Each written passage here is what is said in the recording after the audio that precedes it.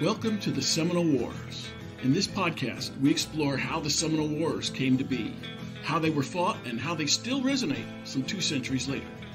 I am your host, Patrick Swan, and our show is a production of the Seminole Wars Foundation, found online at www.seminolewars.us.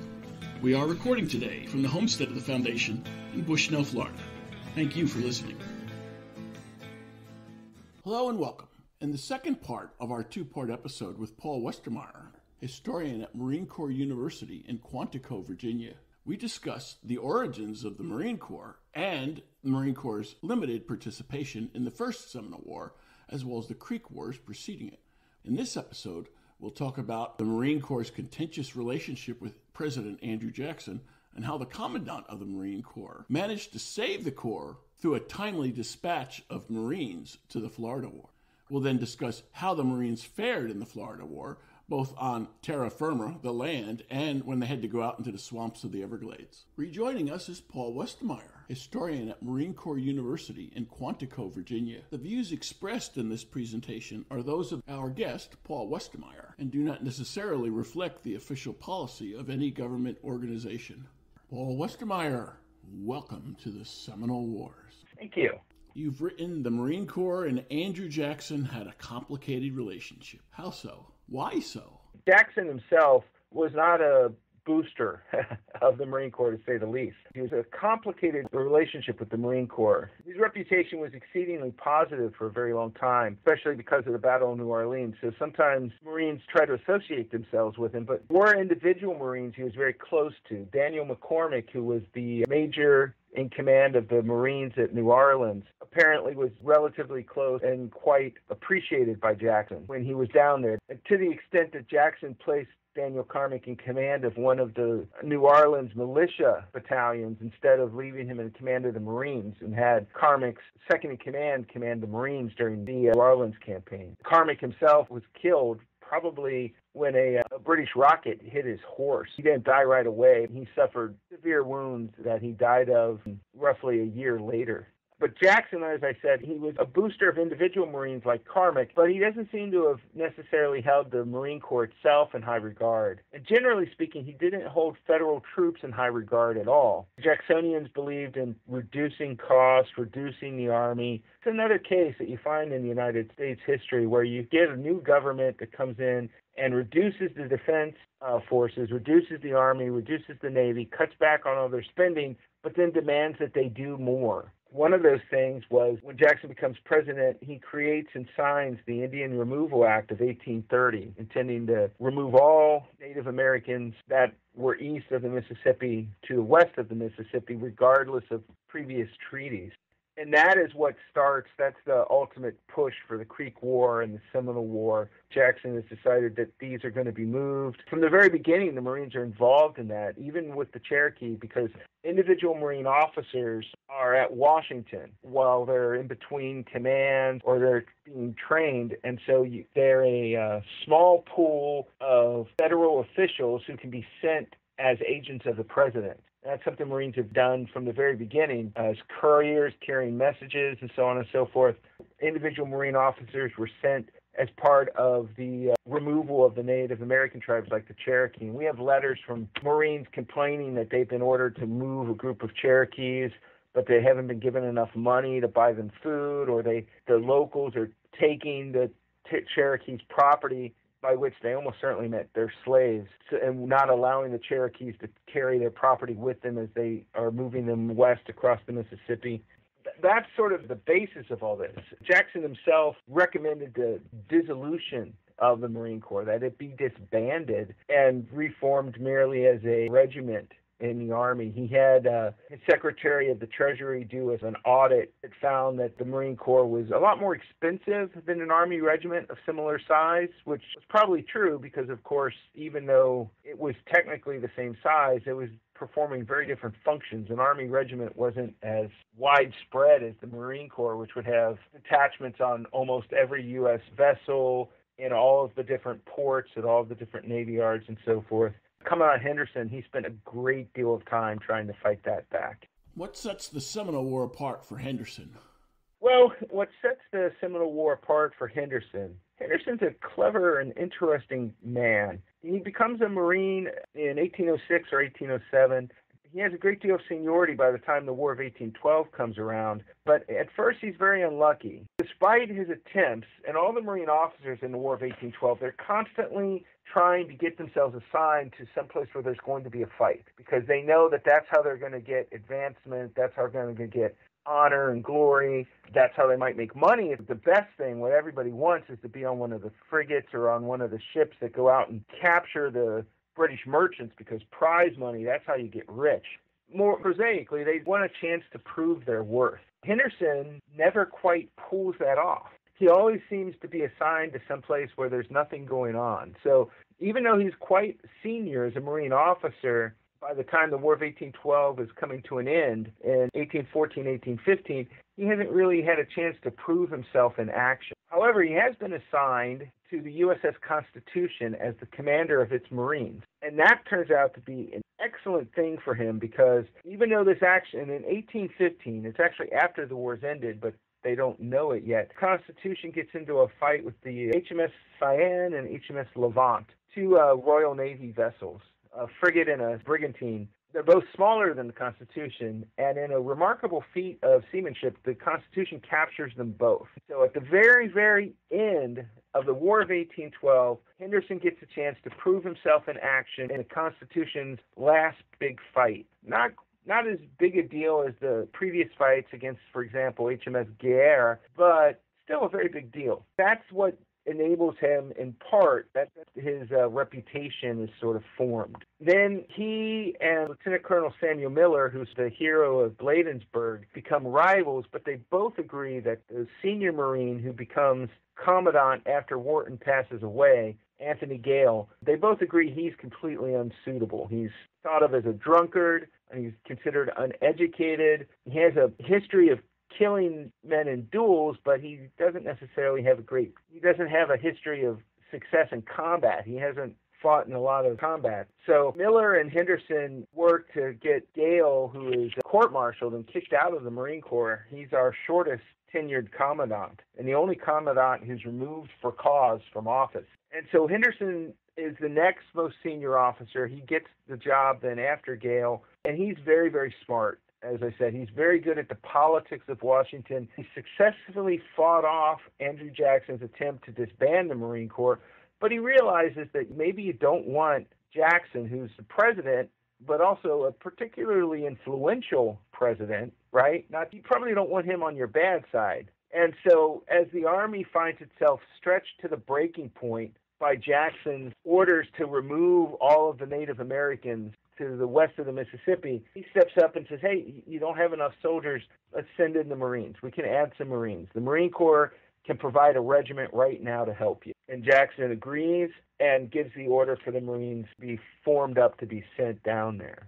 The Marines who were part of the Navy squadrons down in Florida had already been involved in the Second Seminole War. They were landed from Navy ships, for example, when the Second Seminole War is launched in 1836, Marines had been landed in order to help protect Fort Brooke from the squadron, where 57 Marines landed. Marines had been involved from the beginning in various patrols and so forth down there. The Marines were already involved in that war, but now Henderson has said, hey, we're going to form an actual Marine regiment, and you can send us down there to do what the Army needs us to do, to serve under the Army in these operations to remove the Creek and Seminole tribes from their homes. The Commandant leaves a sign on his door and heads for the Florida War. Couldn't he have stayed back in Washington to manage the Marines?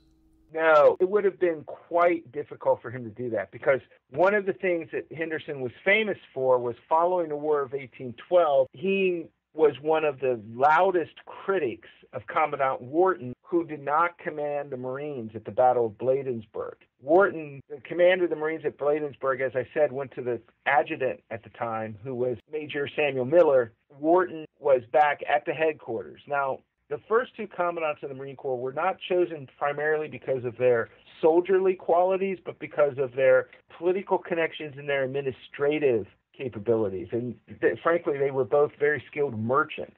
And I would argue that that served the Marine Corps better than some sort of a combat hero would have. Wharton had been commandant already for years before the War of 1812 started. He got the barracks at Washington built. He got the barracks at Philadelphia built, the barracks at New York built, at Boston built. So, and he was very good at this.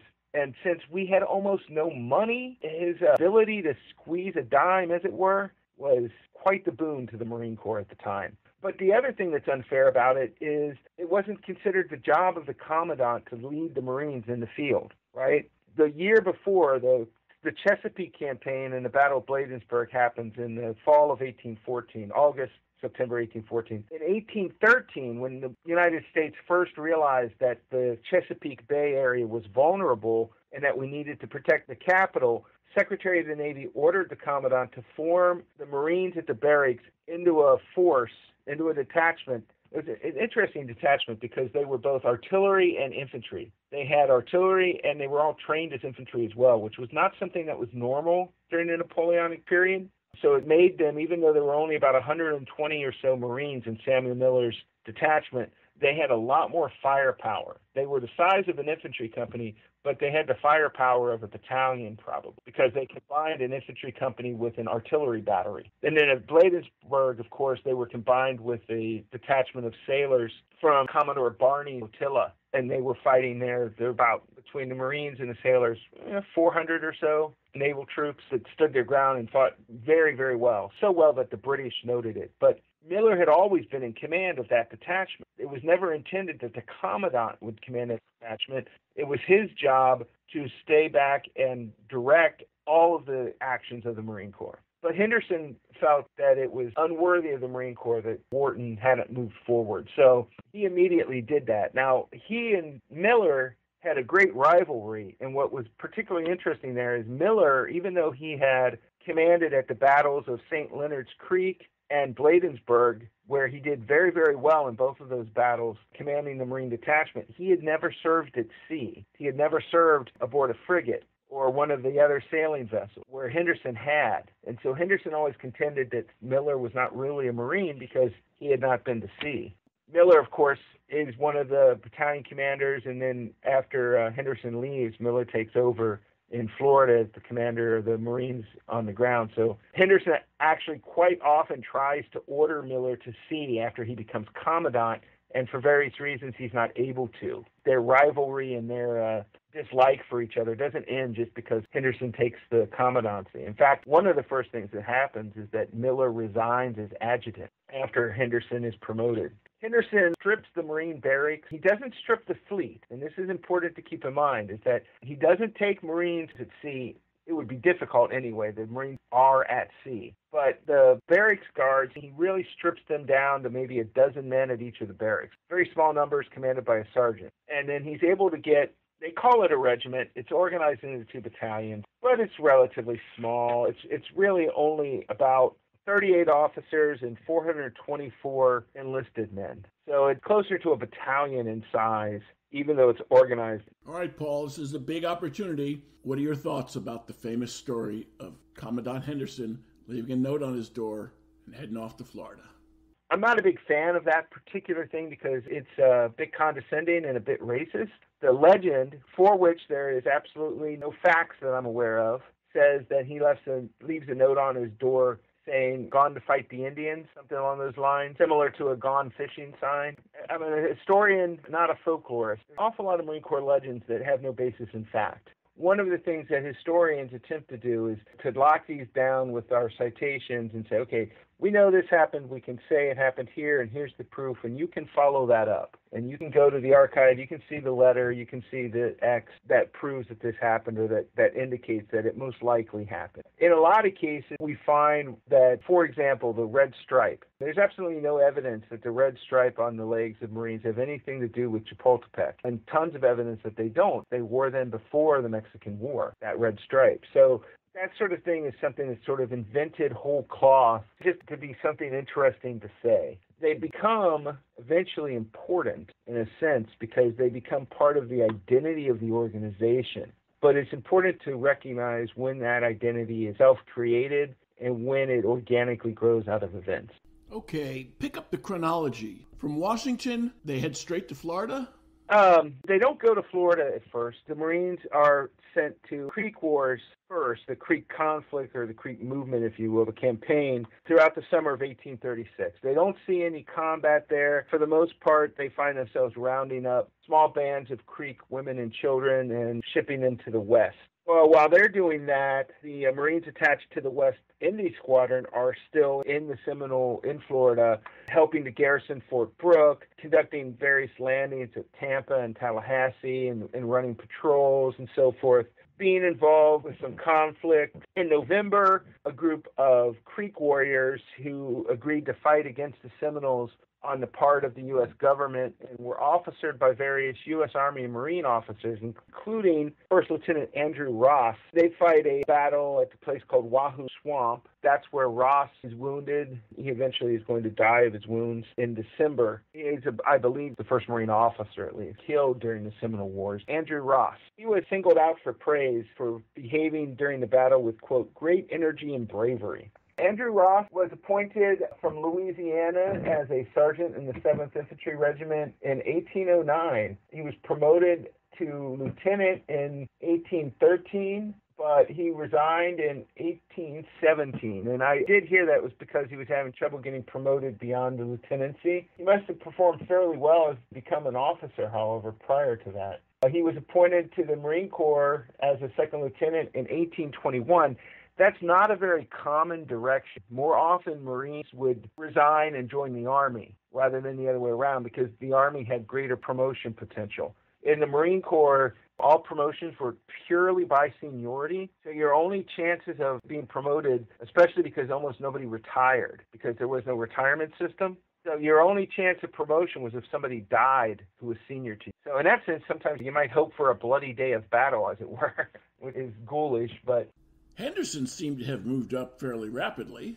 Yeah, I think Scott's a better example. Henderson was where he was supposed to be for his age and rank at the time. Like I said, he was fairly senior despite having no combat experience by the time 1814 rolls around because he's senior enough to be given as a captain command of the Marines of the USS Constitution, which was one of the most important posts that you could possibly get in the Marine Corps at the time. That's one of the 3 or 4 most important places to be. If you're a Marine officer, that's it. That would be like somebody put you becoming a MARCENT commander today, or commander of one MEF. Yeah.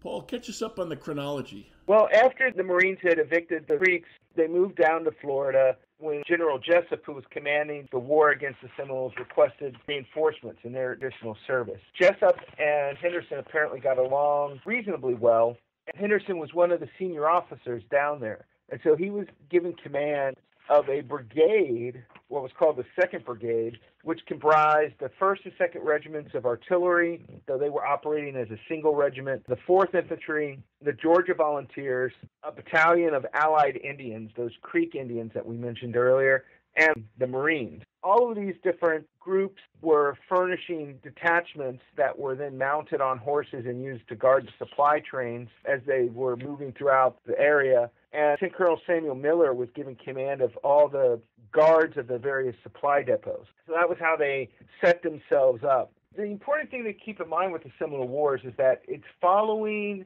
the pattern of warfare against the Native Americans that the colonists first established in Philip's War, which is that because of the mobility and terrain sense of the indigenous tribes, it's very difficult to pin them down. And their styles of warfare focused on raids as opposed to pitched battle. The way that it was decided that you would defeat them was you would find their villages, their homes, and try to crush them. Basically, you would eliminate what you would call the sanctuaries. The villages, remove their source of food, and attempt to remove the civilian population that was supporting the warriors.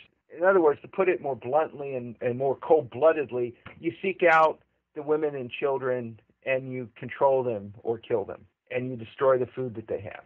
And as you do that, the idea is that you remove the resources so that the warriors have nothing to do. And so that's what the U.S. military, the Army, is trying to do. And they're trying to bring these warriors to a fight and they're trying to find these sources. And so they're going on these long patrols, these long searching actions throughout the various swamps and lands of Florida, trying to get these bands that are attempting to move and stay out of their way while striking back. In that sense, it's a war of attrition. Both sides are trying to inflict enough pain on the other to convince them to stop fighting and to give up. So Henderson's brigade is doing one of these long, big patrols when he gets very, very lucky. Near a place called the Hatchilusti River, the Marines come across a large herd of cattle of the Seminoles. We say Seminoles, but there are almost two groups here. There are the Seminole, the Native American indigenous Seminoles, and then there are also these escaped slaves that are also in some ways part of the tribes and in some ways not. I'm not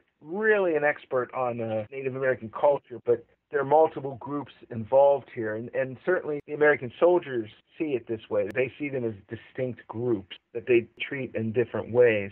So they find this large number of cattle that lets them know that there's going to be a large band of Seminole nearby, and they also find an abandoned camp. We kind of refer to it as a battle, but what we really have here is a pursuit as Henderson's brigade attempts to catch up with and capture or destroy this large group of Seminoles that they have discovered through finding their cattle. One of the things Henderson does right away is he leaves his Alabama volunteers behind at the abandoned camp to guard it and make sure that Seminole don't come back and get the goods. Because once you have the cattle, once you have these supplies, remember the idea is you're trying to strip resources from the enemy. And so they don't want them to be able to come back and get them. If they can't kill the enemy or capture them, they want to drive them into the swamps without any food, water, or means of obtaining more, if they can accomplish that.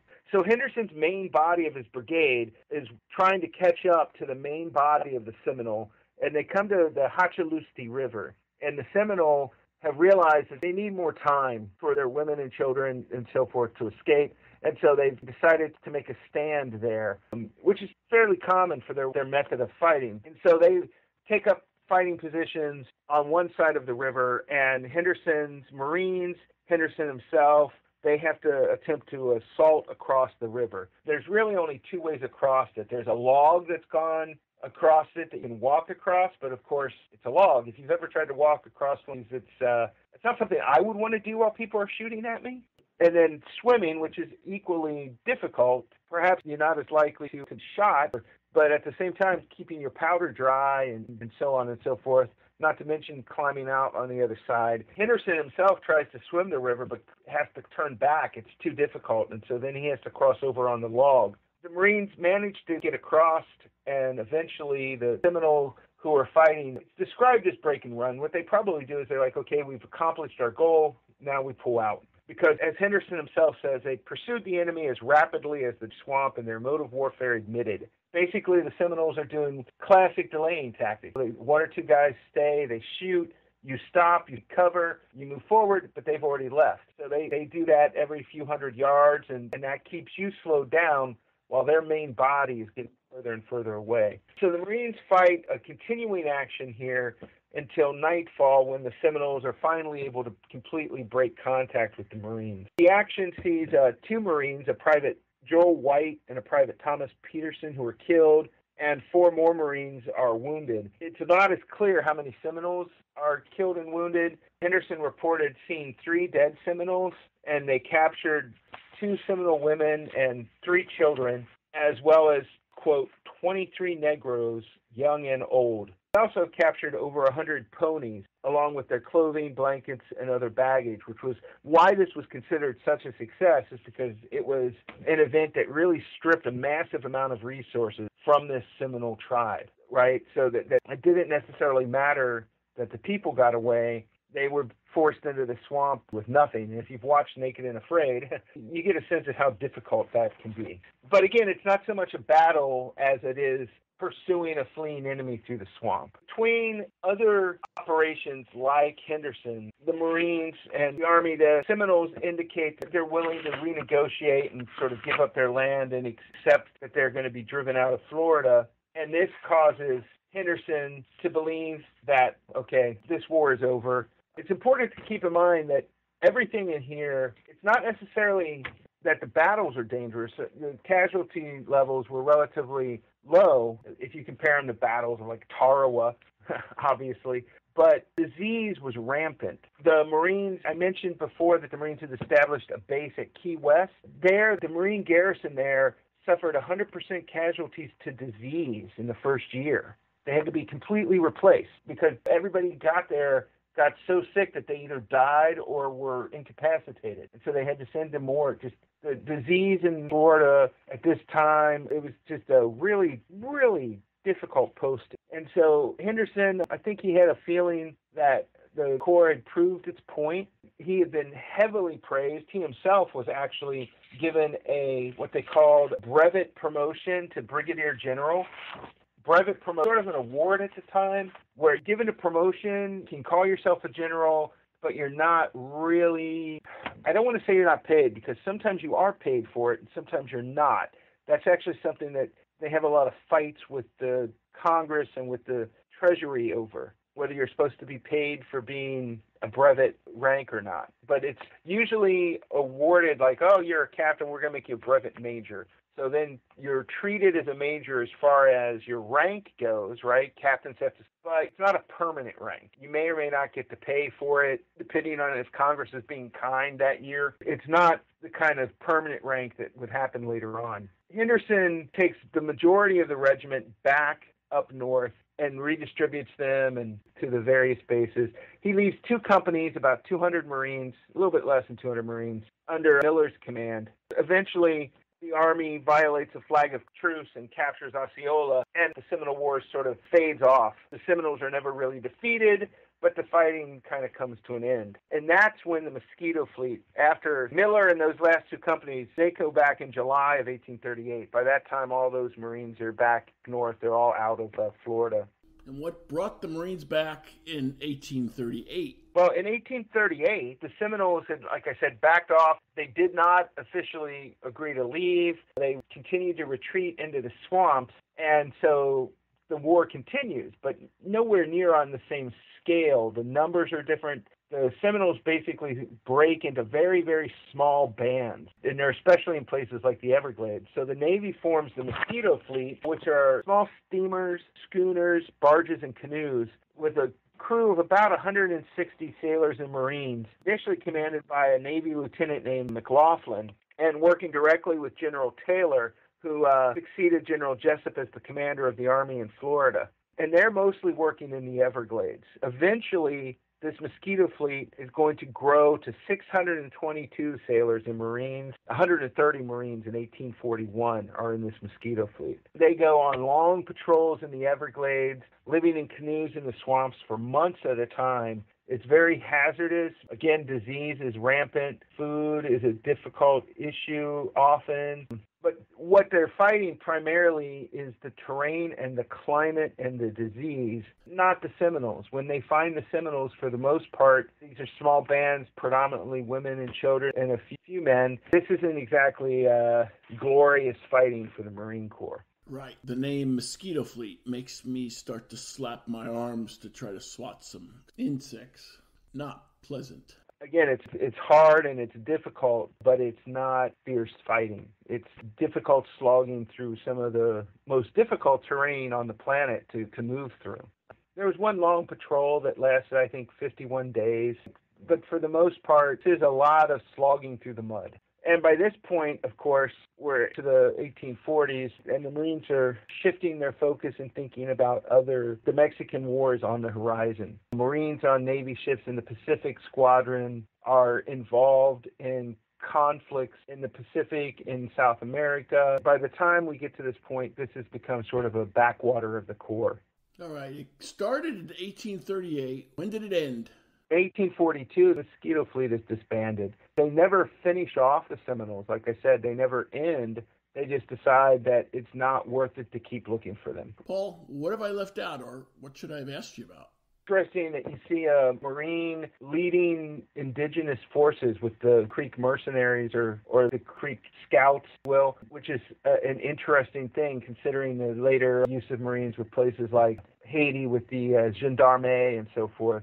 I know that the training indigenous military forces is now a mission of the Special Forces, but you could have made a strong argument that that was a traditional Marine Corps role under its colonial infantry aspect. It was something that the Corps had done quite often and has done quite often. When Marines are involved with the training teams in Afghanistan and Iraq, they're really going back, in fact, further. Lieutenant Ross is not the first, right? The Marines that take Derna in the Barbary Wars, there are 7 Marines and an officer, but there's also a band of mercenaries and several hundred Arabs that the Marines are leading in that fight. So this mission of indigenous military forces that the Marines are training and helping to fight, that's something that they've been doing almost from the beginning. What would you say the most significant impact for the Marine Corps was from participation in the Seminole Wars? The significant impact for the Marine Corps was that it smoothed over relations with President Jackson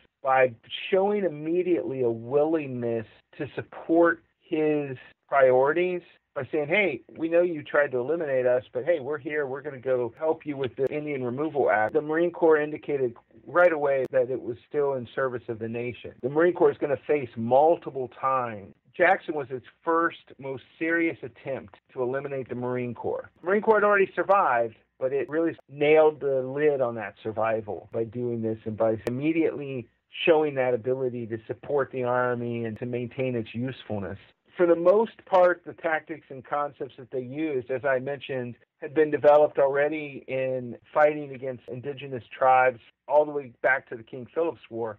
This was not the first time that Marines had fought against Native Americans. They fought against Native Americans during the Great Lakes campaign, for example. Up north, they fought against various indigenous around the Pacific and the Caribbean, and they had been fighting against a very similar terrain, almost identical terrain in some cases, with the Patriots' War in 1812. So there wasn't a great deal of change to how the Corps fights that was driven by this. What was important was that the Marine Corps demonstrated, especially Marine Corps officers, declared, hey, we are just as professional as Army officers. We are just as prepared. The Marine Corps can create a regiment and can fight alongside the Army and can do this while still maintaining itself as naval troops. And so in that sense, it established the pattern that was going to be used during the Mexican War in the middle of the 1840s, where once again, much of the fighting is going to be done by Marines on board vessels, especially, for example, in California, where the Marine detachments aboard the ships of the Pacific Fleet become the largest body-trained troops in California during the conquest of California. And Marines are going to be involved along the Gulf Coast of Mexico during the war, but also when the Army finds itself running short of troops and needing more formed troops for Winfield Scott's march on Mexico City, Henderson is once again going to form a Marine force and send it down to fight alongside the Army. And then that's how we're going to get to the halls of Montezuma, as it works. Paul, you're writing this official history. What's the difference with an official history versus just a history that you read in paperbacks in the bookstore?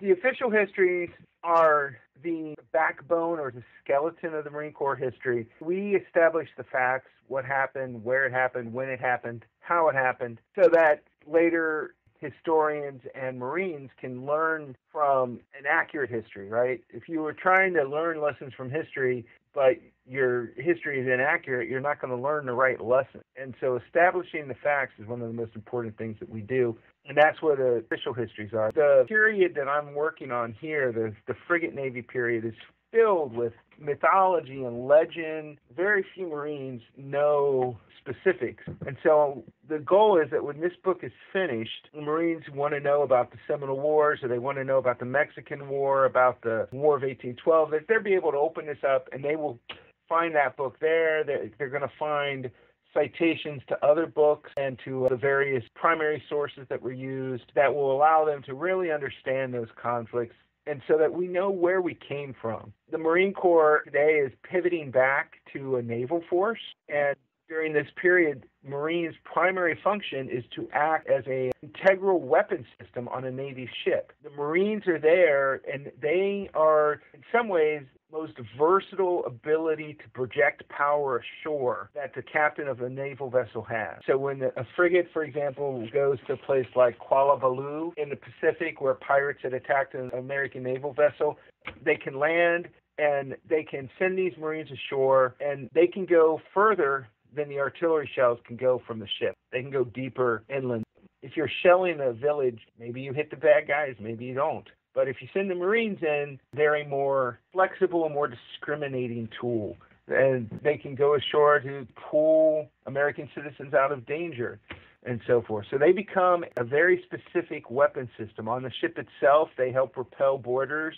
They fire on enemy officers during battle. French Marine almost certainly killed Horatio Nelson during the Battle of Trafalgar. So you can see how useful having Marines can be on board ship if you can kill senior officers of that caliber. Paul, we're finally out of time. Thanks for joining us for the Seminole Wars. Yes, it was great to be here. Thanks.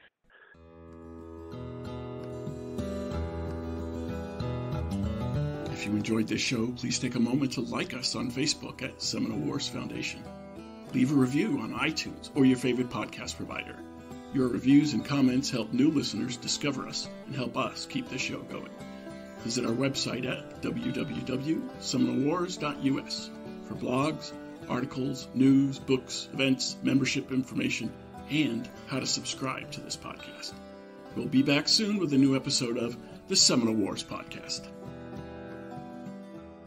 The Seminole Wars Foundation is a 501c3 nonprofit organization dedicated to preservation, education, and publication of Seminole Wars history throughout the state of Florida. This podcast is copyrighted The Seminole Wars Foundation, 2022. All rights reserved. Front bumper music, The Devil's Garden, Roast 'em, provided by kind permission of Reedy Youngman.